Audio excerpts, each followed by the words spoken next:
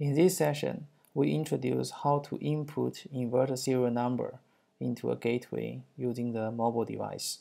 This mobile device can be an iPhone or iPad or Android-based smart device or other platforms using, like, for example, Microsoft phones.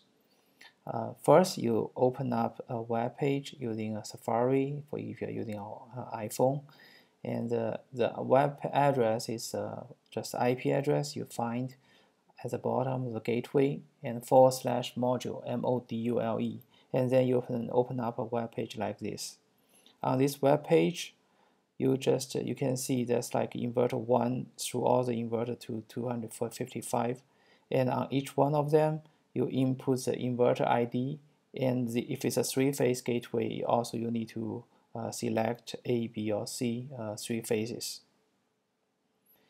And for the inverter serial number, if you on the barcode on the inverter, you will see this is like typical barcode you can see on the inverter, and you only need to input the 8 digits between the two hyphens, and this 8 digits is from 0 to 9 and letters from A to F.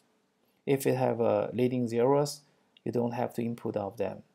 After input all these serial numbers in the on this screen, and then you can click on submit. It will be saved in the gateway.